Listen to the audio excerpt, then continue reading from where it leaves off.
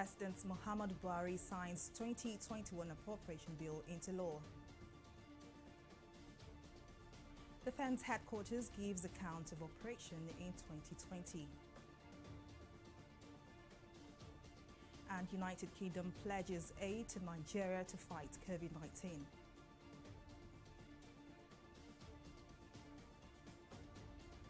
Hello and welcome to News Now. I am Fola Shadi Ogurinde. President Muhammadu Buhari has signed the 2021 appropriation bill of 13.588 trillion naira into law on the last day of the year 2020. The signing was done at the presidential villa in Abuja on Thursday and was confirmed on the official Twitter handle of the presidency. The president also signed the 2020 finance bill. TV360's Jerusha Amaraibu reports. The 2021 appropriation bill is ready for implementation. The signing of this document comes exactly 10 days after both chambers of the National Assembly passed a 13.6 trillion naira budget. With the president's assent, the bill has become law and the implementation is expected to commence in January for 2021 fiscal year. The 2021 budget, tagged Budget of Resilience and Economic Recovery, has recurrent expenditure 5.64 trillion naira, capital expenditure 4.125 trillion naira, debt servicing 3.324 trillion naira, and statutory transfer at 496.528 billion naira.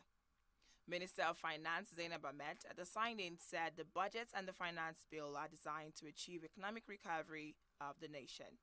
Our capital budget implementation is today at 81%, and that is really outstanding. And because we have released so much funds into the system, this will enable the ministries, departments, and agencies to fully utilize the funds that are now sitting with them. So, Your Excellency, the aggregate performance of the 2020 budget today is 97%, and that is a first in this country, and that is a credit to you, Your Excellency.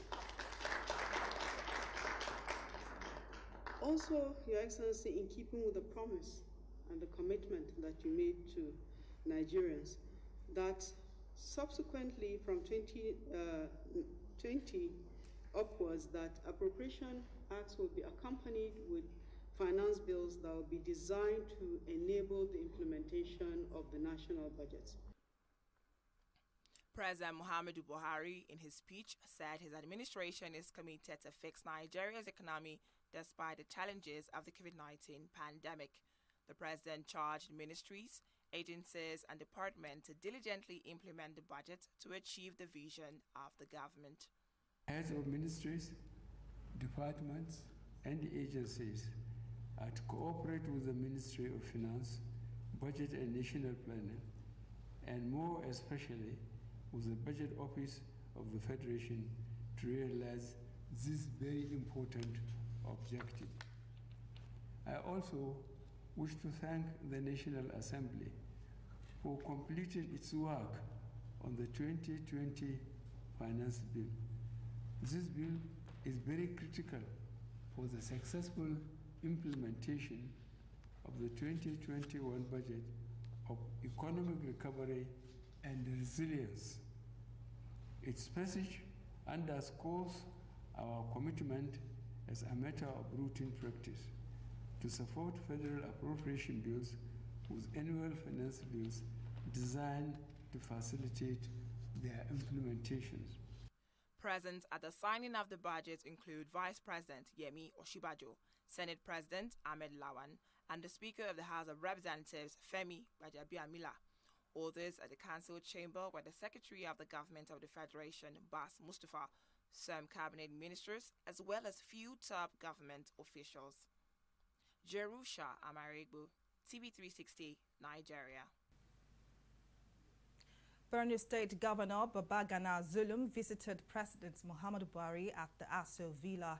Briefing correspondents after the closed-door meeting, Zulum said the discussion bordered on the security challenges bedeviling Borno and northeast region of the country. We need to holistically look into the issue of security. Inshallah, the government of Borno State will collaborate with the federal government with a view to bringing stability in the Northeast, in the entire Northeast in the year 2021. The President has assured Nigerians, has assured people of Borno State that we shall see improvement in the year 2021, and I'm optimistic that we shall see it. But God willing, I think the President is up to the task to ensure that there will be major changes in terms of security situation in the entire nation in the year 2021. And still on security issues, more than 2,000 criminals killed in the year 2020 by the Nigerian military. This was part of the scorecard presented to journalists by the Defense Headquarters in Abuja on Thursday. TV360's Oyin Adekunle filed in this report. It's been 365 days of operations across the country in fighting criminals and insurgents, especially in the northern region of the country. Here at the Defense Headquarters, journalists have been briefed on the activities and successes of the military in the last 1 year. Within the period under review, thousands of criminals and insurgents were killed and arrested, with over 800 kidnapped victims rescued by the Nigerian military and other security agencies. From 18th of March to 30th of December of this year, neutralized 2,403 criminal elements across the country. That is a significant number. If you convert it into military strength, we are looking at something close to about 3 battalions of armed people. The total of kidnapped victims, 864 for the period. 1,910 criminals were arrested, majority of them under investigation, and at the end of the investigations, some appropriate judicial processes have commenced, and others will commence on completion of investigation, of which we are always fully informed. Coordinator Defense Media Operations, Major General John Enenche, says the operational performance for the year is a show of the commitment, synergy and determination by the troops to lay down their lives to protect the integrity of the nation. We are happy and excited that as we are grabbing the collaborators, the informants are now at the same time we are deleting the criminals, the ones that are combatants. So, and then arresting the suspects also, screen them, those that are found wanting, culpable, the other security agencies that is their responsibility to prosecute, handle them, are doing that. So for us, of all the figures I've given, all the statistics, all of them are equally important and exciting to us. Enenche further solicits for the cooperation of the general public towards providing credible and timely information that will facilitate proactive engagements in the operations of the Nigerian military and other security agencies. Oyin Adekunle, TV360 Nigeria. It is another end of the year, and Nigerians, as usual, have started projecting into the new year, with many counting their blessings and losses of the year 2020. Lagosians are hopeful that the year 2021 would be a better year. TV360's Simisola Adigun reports. 2020, the year of the pandemic, the year of recession, and the year of ENSA struggle. It has been an enduring year for both government and the people. As the year winds down, many are eager to do away with it, ready to start afresh with a renewed sense of hope and determination. These people say 2020 has been a trying year for them and look forward to a better 2021. I can pretty say this year has been so rough, but all thanks to God, we are still alive despite the pandemic and everything. But we thank God we are still alive, and may God see us through to 2021. Yeah, the year 2020 is actually a great year. A year that is full of lots of challenges, but we thank God we are alive and we are okay today. Nigerians, being religious people, never forget to acknowledge the role of God in their lives and are resolute to strengthen their relationship with Him. Everybody is praying now, but we want perfect solution from God. 2021 must be a better year. Better years for me and my family, especially most Nigerians. in Nigeria? My plans for 2021, I mean, right now, currently I'm in Polytechnic, so I hope by next year I shall be through with my ND. Then after that, I pray also, I hope in 2021 I got admission into the university. My plan is to have a year that is full of lot of goodies, year of greatness on myself, and to do well in my professional life and in my business. We know the country is facing a lot of challenges, but in 2021, I'm hoping there's going to be a great year for every one of us, including myself. Obviously, staying alive in 2020 is a huge achievement, and citizens are ready to say goodbye to a year that tested their faith, resilience, and determination. Simisola Dikun, TV360, Lagos. The low-key festive period as a result of the economic recession and the impact of COVID-19 is also evident in the transportation sector in Nigeria. This time of the year is usually a period of good business for transporters, as many will be moving across the country to visit and spend a holiday period with families and friends. TV360's Mary Kanu, who visited the popular Ojota Park in Lagos, however, observed that it is not business as usual for transporters, as business is rather dull. The hustle and bustle associated with this park, especially during the December period, has suddenly disappeared. Traveling from the west to the east at a time like this does not come cheap, and this is evident in the number of people traveling home to spend the festive season with family and loved ones. For those traveling, the transport fare is enough worry. Last year is more better than this year. The price from here to Osun State last year is 2.5, but now it's 3.6. As compared to the last time I traveled by, I think it's about the same thing. Maybe then if it was 1.2, today it was 1.5. Before now, these goods I'm sending to Ibadan, they used to collect, some drivers will collect 1,000, some will collect 1.5, but now they are collecting like 2.5. I have to beg them to collect that 2.5. The limited number of passengers willing to travel is the source of concern for transporters who had bought fuel at an increased price. While those traveling are equally not happy to be paying almost double of what it used to be as fare, they are also mindful of the COVID-19 pandemic and have taken precautions because of their loved ones. I just ensure I take the precautions whenever I'm traveling. I use my sanitizers, I wear my face masks, and also travel at a convenient time.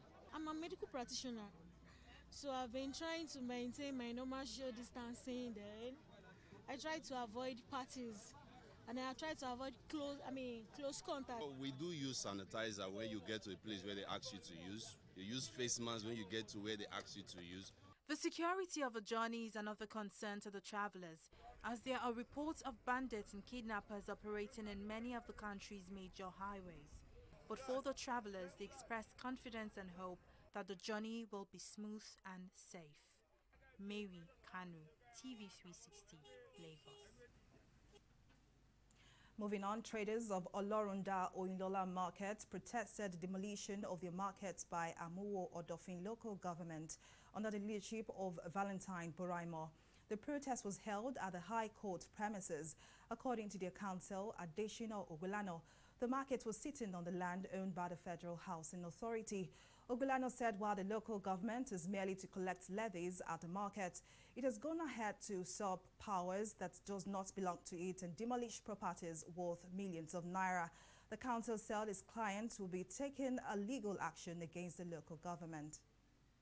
The agitation, the demonstration, the protest, the act of saying no of members of the Olorunda Oyinlola Market Association against the pulling down, the wicked economic attack, economic massacre, economic genocide perpetrated against them about 12 days ago by the chairman of the Amuwo Odofin local government, Valentine Buraimo, an engineer who should be engineering lives, but is actually destroying lives. We are talking of the Oyinlola market that was set up in 1995, 25 years ago, housing more than 5,000 units, costing more than 25 billion naira, and pulled down without notice when the people there are not squatters. The land does not belong to the Amu Ward of local government, but to the Federal Housing Authority. You are talking of a commercial center that we plan to resettle them to an alternative place pending when the new market will be in place. We'll take a break here, but still to come, Joe Biden appoints Nigerian-American Osaramen Okolo as COVID-19 advisor.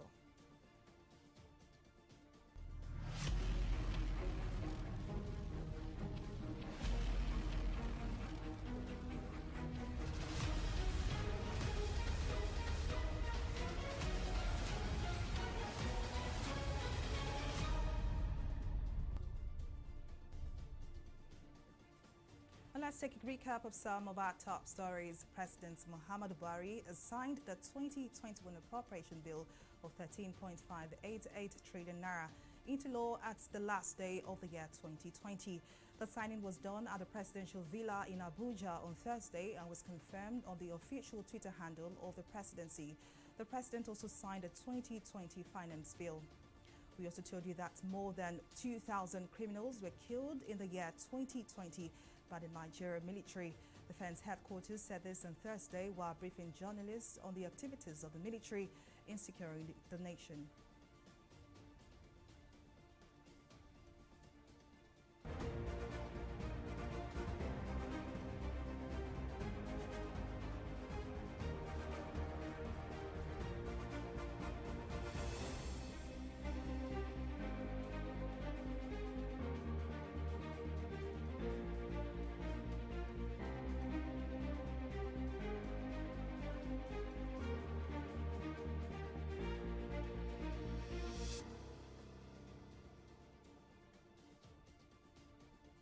And in case you missed any of our news bulletins or for more updates, do log into our website on www.tv360nigeria.com. You can also follow us on our social media platforms on Twitter, Instagram, YouTube, and Google Plus at TV360 Nigeria. On Facebook, we're at TV360 Online. Moving out to COVID-19 cases and updates, Nigeria has recorded 11 deaths from COVID-19, taking the total fatalities to 1,278. The country's infectious disease agency, NCDC, in its daily update also disclosed that 1,060 new cases were recorded, taking the country's total caseload to 86,576. Of the over 86,000 cases so far, active cases in the country have risen sharply to 11,976, while 73,322 patients have been discharged from hospitals after treatment. Data from NCDC also confirmed that the 1,016 new cases were recorded from 21 states, Lagos with a sharp increase of 434, FCT and Plateau followed with 155 and 94 cases respectively. The UK has pledged an extra 47 million euros of aid to provide food, water and shelter for vulnerable families hit by COVID-19 conflicts and starvation around the world. Foreign Secretary Dominic Raab said the funding would help prevent the crisis from escalating into widespread famine. The aid is expected to help more than 1.3 million people in some of the world's most dangerous places, including across the Sahel, Syria and South Sudan. Nigeria, Somalia, Uganda, Zimbabwe, Venezuela and Mozambique would also benefit from the assistance.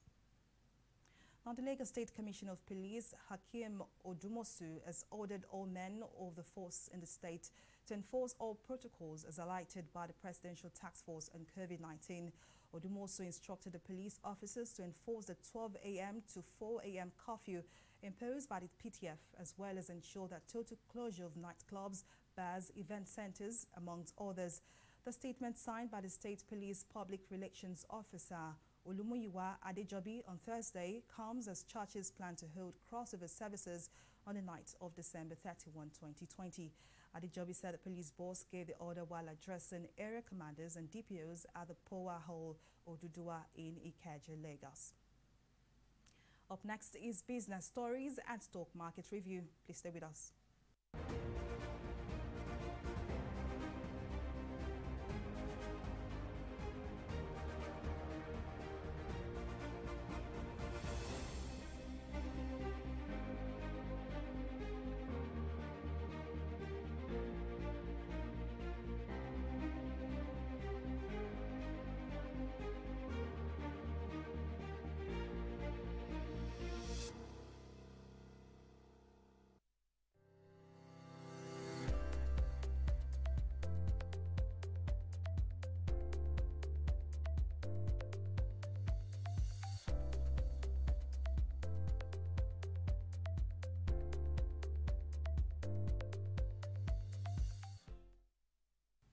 Now we have Jerusha Amaregbo on standby to give us the latest in the world of business and stock markets. Thank you, Shade. Now, Naira has remained stable against the dollar, closing at 470 Naira per dollar at the parallel markets on Wednesday, December 30th, as Nigeria's external reserve increased by $515 million in 12 days. The local currency had strengthened at about 7.8% within 1 week at the black market, as the CBN introduced some measures targeted at exporters and importers. The increase in dollar supply after last week's drop reinforces the volatility of the foreign exchange market. The federal government, through the Nigerian Electricity Regulatory Commission, has said electricity consumers who paid for meters under the Meter Asset Providers Scheme will have a refund of their money. This disclosure was made by NEC in a statement through its head of public affairs, Michael Falosheyi, on Wednesday. The clarification is coming on the heels of inquiries by some electricity consumers who wanted to know if the money they had paid for meters under the MAP scheme will be refunded. Now, bearing in mind the recent government's pronouncement that 6 million meters will be distributed at no cost to customers under the National Mass Metering Program, NMMP. The Commission said the first rollout of meters had already started based on the meters that were already available at the warehouse of the discos and meter asset providers. We'll take a pause here and return with stock market review. Do stay with us.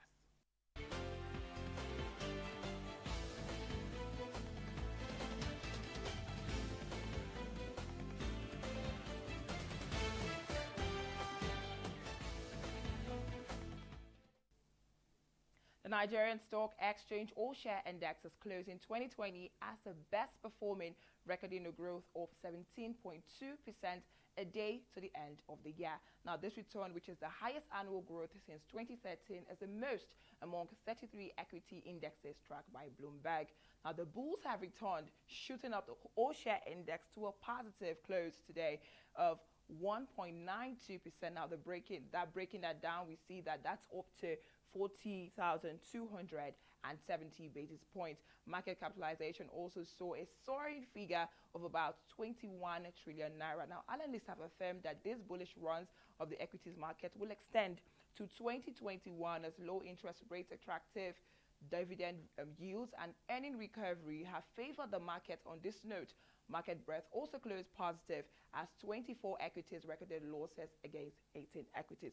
We see that MTN, the mobile telecommunication company of Nigeria, opened the gainers list with a 9 naira 9 kobo gain. That's dethroning Boa Cement, who takes second place with a 6 naira 95 kobo gain.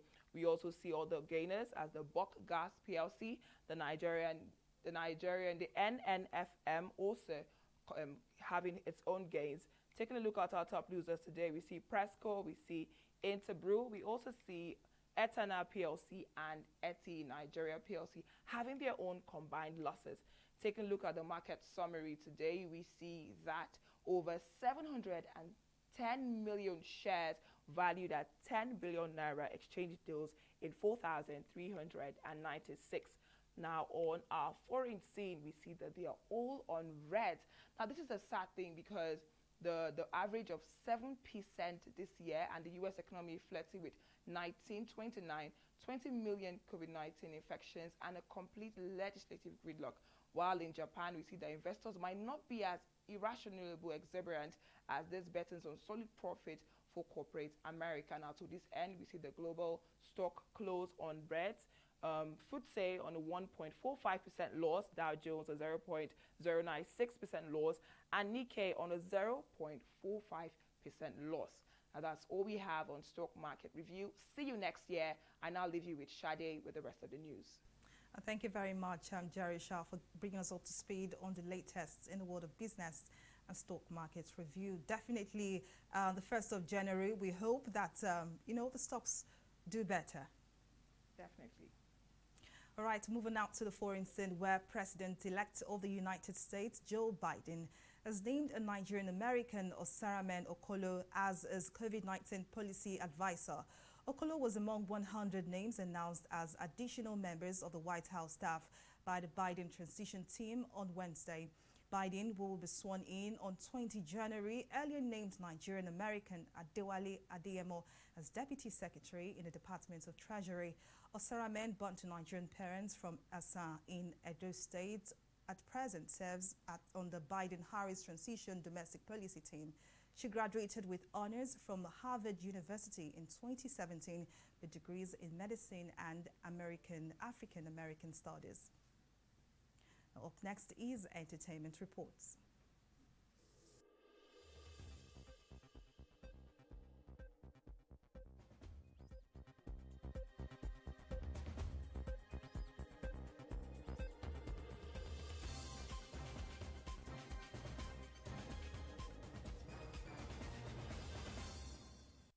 Blessing Odamu of the Alex Ekweme Federal University, Ebonyi State, and Zachariah Obida of the Nasarawa State University, Lafia, have emerged winners of the female and male categories of the 2020 Face of Nigerian Universities.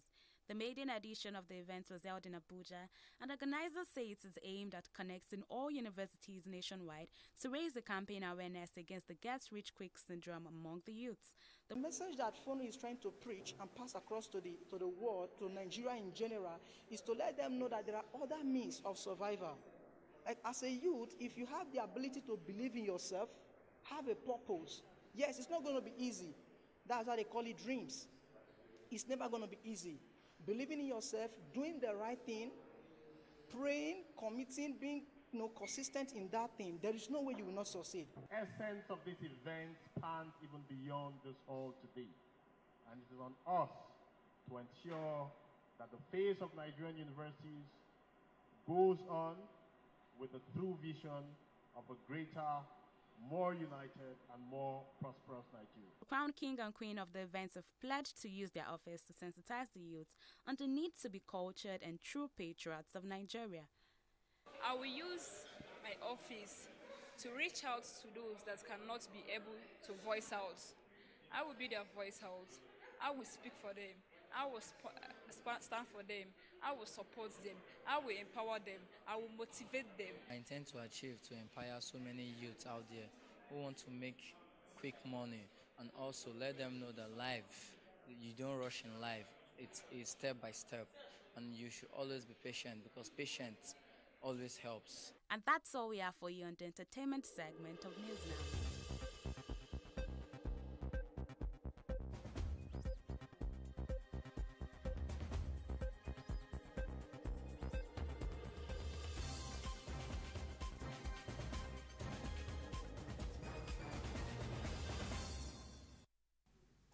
Away from entertainment and to the world of sports, Ghana veteran striker Asamoah Gyan has been praised for his decision to move back home after 17 years abroad. Asamoah Gyan's decision to return to a last stint in the Ghana Premier League has been commended by former Netherlands midfielder George Boateng. The 35-year-old erstwhile Sunderland and Udinese forward made a comeback after 17 years abroad in October, signing a short-term deal with Legion Seaters. He has so far made 3 appearances for his new side. And that's it in our package. Thank you for watching. I am Folashade Ogurinde.